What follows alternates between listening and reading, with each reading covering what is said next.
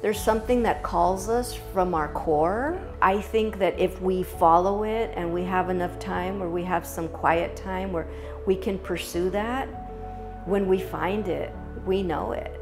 This must have been a promise that I made on the other side, that I wanted to help people get past their hard times with something like Reiki. So when I saw it, I don't think there's been anything else in my life that's called me.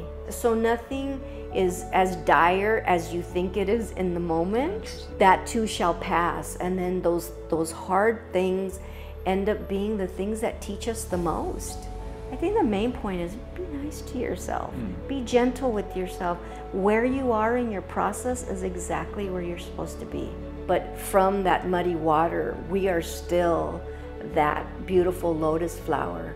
You know, our happiness is our responsibility.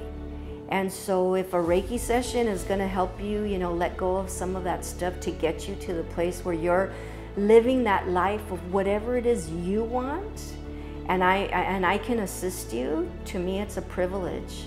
We're all made of love, and I think that, you know, if we're struggling, we're not loving ourselves. So find that thing that's going to remind you that, you know, we're all made in the image of God, and